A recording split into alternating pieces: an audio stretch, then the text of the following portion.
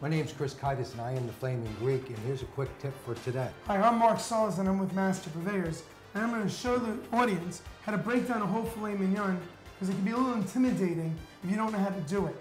And I recommend buying whole filet mignon instead of filet steaks when you go to a supermarket because it'll end up saving you money in the long run. Because the supermarket's going to take a steak fillet, cut up into steaks, and all the byproduct they're going to keep, and they're going to charge you for the whole fillet anyway. So I recommend buying a whole fillet and then breaking it down yourself. Here's how we do it. First, take it out of the bag, and then it's very simple. You lay it on its back. Exposed at the top, you just take the knife and you basically just put a little slice right in this corner. This big piece separated from the long piece. And you take your hands and you clean the top with your fingers. Now I washed already and sanitized, so people at home need to do the same thing. So now, see how I just separated two main different muscles? Yeah, that's what you want to do with the filet mignon. You want to separate this piece here, which is called the chain, and this is the main body of the muscle. So we're going to take this chain off, and then we can clean it after, and you can use it for barbecue tips. Right. You slice up the pieces, put it on the barbecue, marinate it, and it's filet mignon. You're just going to clean it up and take some of the silver off, the tough pieces off, right. And then the rest of it's really very good to eat. All right, so let's see you go to work. So I'm going to sort of clean it up a little bit.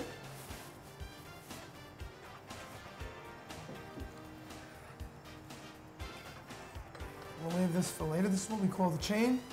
It's got great meat in it. You don't just throw have to that clean out, it. guys. Right, don't throw it out. We're going to use that later.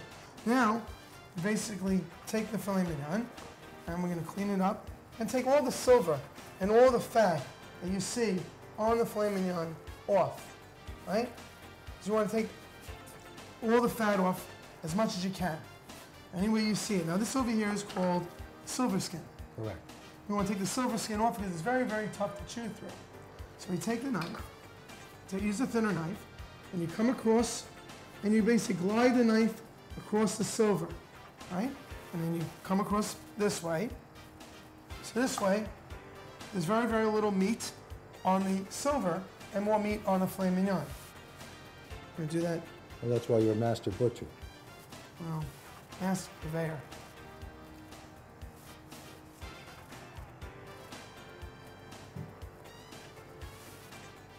And it comes off nice and easy. Oh, glides right off. But you want to make sure you take all the silver off, because if you're going to chew through it, it gets stuck in your teeth, and it's not a very good experience. See?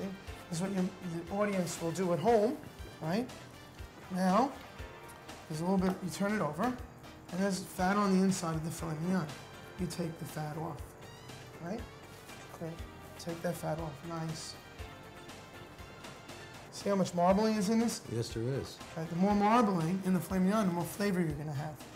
So we just want to take some of the extra fat off. See? And now, what we're going to do is we're going to separate this piece, right, from the main muscle, from that section. Finish taking the silver off. Now, you have the whole filet mignon. If you were in a supermarket, all they would be giving you is the middle piece. And they'd be charging you for the entire rest of the filet mignon and only giving you the center steaks. So you can buy the whole filet mignon, probably for less money buying it whole, and then you have all the other end pieces to use on the grill, for stew. Anything you want. Anything you want. Sauces, makes a great bolognese. So what we do is we basically take the fillet. This is what we call fillet tips. Right. You can make cubes with it, make shish kebab. You can cook this, put this on salads, you know. So that's another use for that. Then we're going to take steaks, right? And you make your own steaks. And about 2.5 inches, okay? We'll give you around a 6 to 7 ounce steak, right?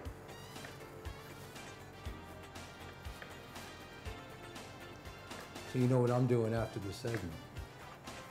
So now, we have 5 nice steaks, right? And you can see the marbling in them. Beautiful. See? Yep. You can even get a nice steak out of this section because as you saw me do this before, we cleaned up and took all the silver off of it. Right? Basically take the tip off here. Take the tip off here. Now, I have this big piece. Let's just clean this off. This piece here. And you can make 2 smaller steaks for the kids. For those big tornadoes. Right? Beautiful. So now we've got 7 steaks. Beautiful steaks, right? Now we have the tail. The tail is a beautiful piece of meat. We clean it up a little bit more, right? Clean it up. We take the extra fat, take the extra silver off.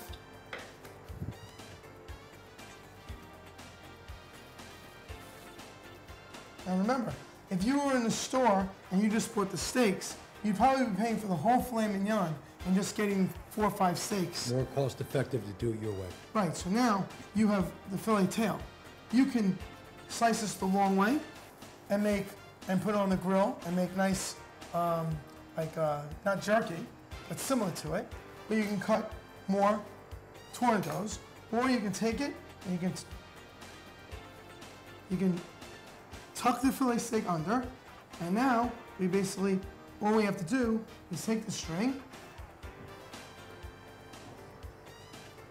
and we're going to tie the tail, comes under,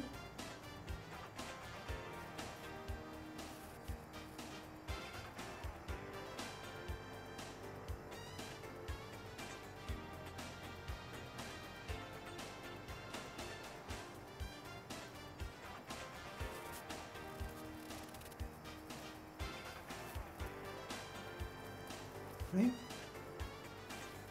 And you have another steak. Yeah, well, I like to do, you can have either a steak like this, right? You cook it on the grill, like that, or you could Cut the end off. cut the end off and it's tied together, so this way. You get a Beautiful. nice steak there. So now Close out. we've got 6 steaks and 2 tornadoes, all from the one fillet. Wonderful. I'm Cami, and this is a Greek. And I'm Mark with MasterPurveyors.com. So that's the quick tip for the day on the Flaming Greek.